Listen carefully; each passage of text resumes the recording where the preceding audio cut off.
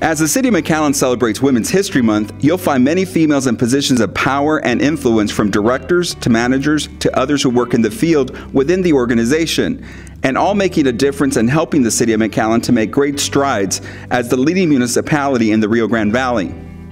In 2005, Yvette Barrera started her career in McAllen as an engineer. 2 years later, she became the first woman to be hired as the city engineer to direct the operations in the engineering department for the City of McAllen. A city engineer position is very different because I'm not necessarily doing the day-to-day design work. It's more the communicating with the public, communicating with our elected officials, and getting information out about what our department is doing. Barrera says growing up, she knew she wanted to be an engineer because she liked math and science in school.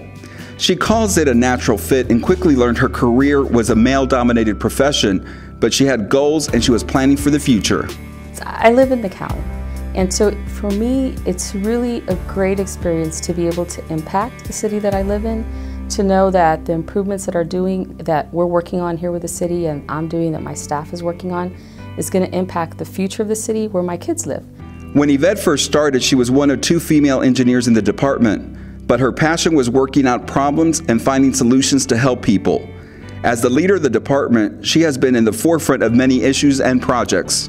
We had a bond election that was passed for drainage improvements and traffic improvements. We had a drainage utility fee that was passed, and so we're working on drainage projects. We had a recent rain event that was a rain event that basically rivaled no other since Beulah, so our staff has been busy. Since taking the helm, she has hired more females to her staff. But she says gender does not play a significant role in getting the job done. The interviews are based on their technical ability. Look at their resumes, their applications, what experience do they have, what schoolwork have they done, because they usually come in straight out of college or with minimal experience. For the McAllen Police Department, Chief Victor Rodriguez says he's seen an increase in women in the law enforcement field. I've never looked at applicants through what we call the gender lens. We just hire the best, and McAllen PD right now has one of the highest rates of police women in police agencies in Texas. As a matter of fact, the McAllen Police Department has 44 police officers who are women out of 296 officers. We've got a 14% of our workforce. That is 14% of our sworn workforce is female, and increasing. We've got a class right now of 12, for example, 4 are ladies. They are the best candidates. McAllen is one of the safest cities in the state of Texas. Chief Rodriguez says the success of the department lies within his command staff. He has 7 people who help him run the department, and 2 of them are women. There's no distinction. I mean, there isn't male police work and female police work. It's police work all the way around. And the ladies that qualify for McAllen PD qualify to do police work. Even though police work is a male-dominated profession, Chief Rodriguez says in South Texas, police departments look for the best qualified person to do the job. And it's strange for me because growing up here, we don't look at the world through the color lens. We don't look at the world through the gender lens. At the McAllen International Airport, Elizabeth Suarez is the first woman to hold the airport director title. But Suarez says it's not about being the first woman that makes her successful. Well, I think it's a good opportunity for women to celebrate all of the achievements that we've had. For me, every day is an opportunity to be the strongest leader that we can be. I think that when you're in a position of any leadership or authority or management responsibility, you've taken a call to be a good leader. Suarez admits the aviation business is also male-dominated at the top. Sometimes being a woman seems like an obstacle, or it seems like there's a challenge in terms of how the world perceives you. In my life, I've always worked really hard to not be defined by those type of qualities or characteristics, either by my gender or race.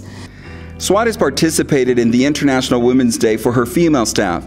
She's hoping they see other women who have broken the glass ceiling in their professions. I work really hard to just be seen as a great leader, and I think that for me, that's what's important. I think it resonates, today resonates as an opportunity to celebrate great leaders that we've had. SWATIS credits trailblazers like Julie Rankin, who's the City of McAllen's planning director. She has been with the city for 40 years as an accomplished, result-oriented manager, director, and professional planner. Rankin retired in March and was recognized for her years of hard work and public service. It's important to celebrate what our organization has done.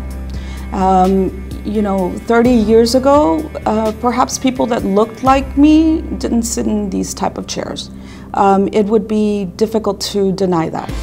SWATIS says McAllen has given women the opportunity to succeed by hiring them in director, manager, and supervisor positions because of their skills and talents. I am really proud to be part of an organization that in our history we have been inclusive.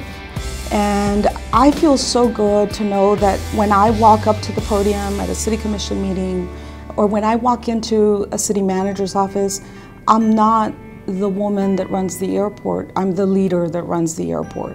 For SWATIS, she's hoping in the future her two daughters celebrate International Women's Day a little differently.